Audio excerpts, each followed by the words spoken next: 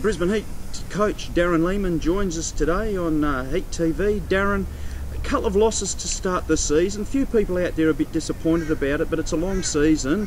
A couple of wins together and right back in the competition. Yeah, that's right. Obviously, a little bit disappointing the first two results. We played reasonably well in patches, but just lost those key moments. So we've been working hard behind the scenes on our skills and probably our execution of both with bat and ball. So hopefully that turns around very quickly. A couple of wins, you're back in the competition. So really important in the next game that we bounce back really hard and play the brand of cricket we're trying to play. If we do that, I know the results will come our way. Has it been tough as a coach to lose bowlers of the quality of Harris and Cutting and Vittori and the like? Well, three pretty good bowlers, full stop, this year, so that's been hard. But look, someone's disappointment is another person's gain, and that for us is giving some young guys some opportunities in front of big crowds, which is going to stand us in good stead for the years to come. So that's really important as well.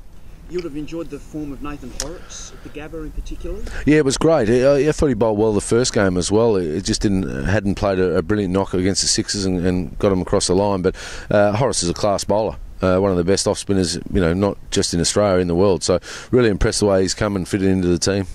The Hurricanes have had a couple of wins up early. Have they surprised you with how well they've gone? They're well drilled. They've got a good mix of pace bowling and spin bowling. So I think everyone's trying to have that right mix. And look, it gets down to how you play on the day. And at the moment, we're probably 10 or 15% below where we want to be. And they're certainly flying.